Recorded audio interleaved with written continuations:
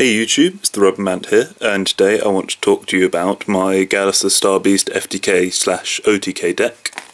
So here are the main ingredients: Koa'ki Doom,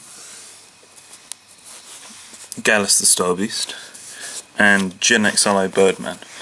Now I've done a profile for the Gallis OTK deck build loop before, and it's actually my most popular video, so I thought, why not make the deck in real life, improve it, and then make another video about it. So yeah, here it is. I'll just explain quickly how this loop works.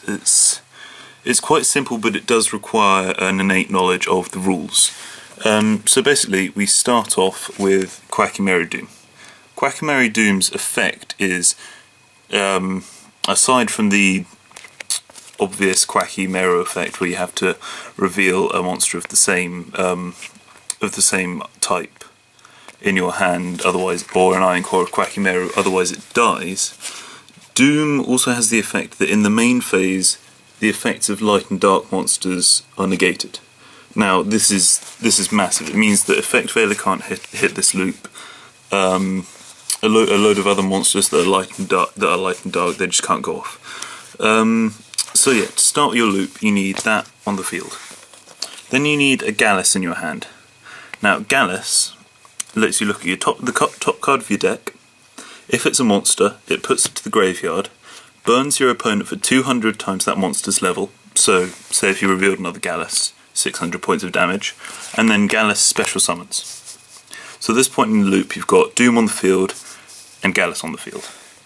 But to make it a loop, you need Genex Birdman in your hand. Now Birdman can essentially swap himself with something on the field. It special summons by returning something on the field to hand as cost. So you're going to want to do that with Gallis. However, Doom negates the effect of light and dark monsters. So what happens here is that Birdman's summon is negated, but the cost still goes through. So essentially, if you have Birdman in your hand, you can recycle, and Doom on the field, you can recycle Gallis as many times as you want, meaning you can burn for his effect again. And that's how the loop works.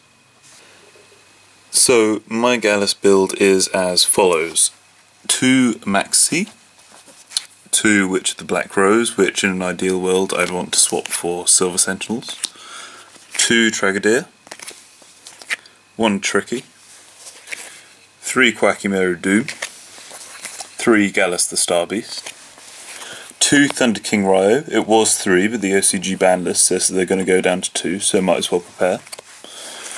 3 Effect Veiler, which seems like a standard in most people's decks these days, certainly in mine.